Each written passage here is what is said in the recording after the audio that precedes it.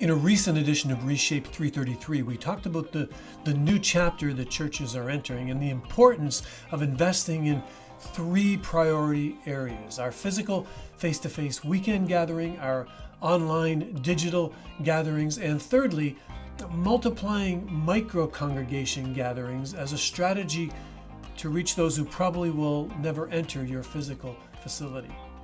In this reShape 333, I want to create some conversation for you and your team around that third priority, just imagining a creative micro-church experiment.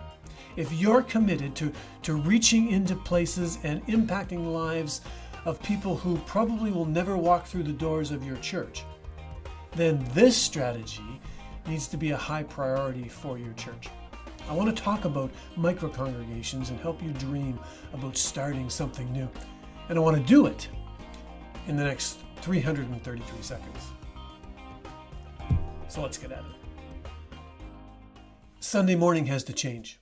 In a previous 333, I talked about that. You should watch it. You can click on it in the description below. Online church, no longer optional. Every church must be online with whatever type of digital engagement strategy will fit their context. And finally, I'm almost begging churches at this point to try a new experiment where they create a micro-church gathering. If your church is committed to reaching and engaging unchurched people around conversations about faith and Jesus, then this, I believe, is no longer optional. It is a fresh movement for the 21st century that reaches back to the New Testament to find its roots. At least two realities are making this true. Number one, the culture has shifted. Younger generations have less interest in theater-style church, where the stage is the focal point and rows of chairs face the performers. There's now a desire for more conversation, for more engagement, a model that encourages friendship and connection and conversational interaction. And number two, while that cultural shift has already happened for younger generations, COVID-19 accelerated the pace of it. Out of necessity, people were placed in different environments. There were family churches and house churches and dinner churches, and surprise, some people really liked it. It became their church in a way that the traditional church never had before, and some don't want to leave it, and others are being attracted to it.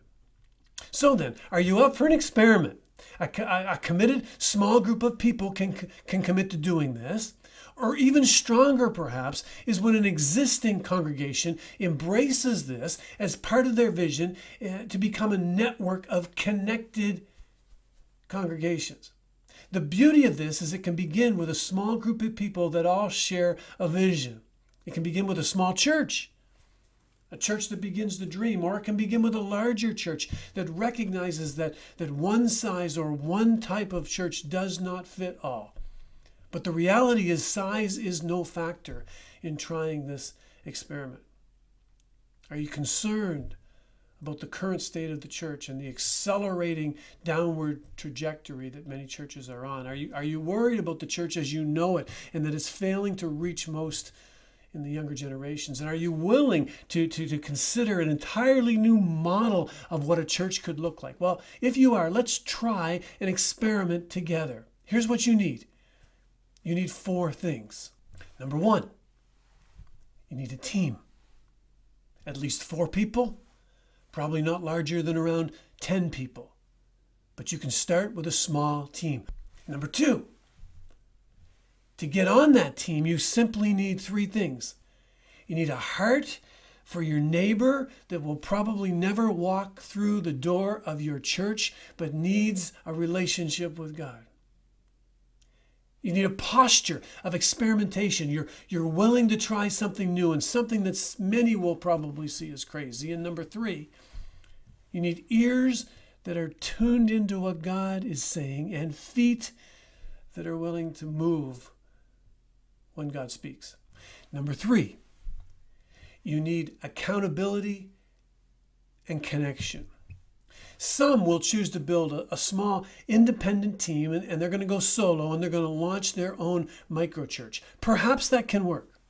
But to build something that has a much deeper strength and long-term sustainability, it will be best, I believe, to align that microchurch with an existing church that shares your vision.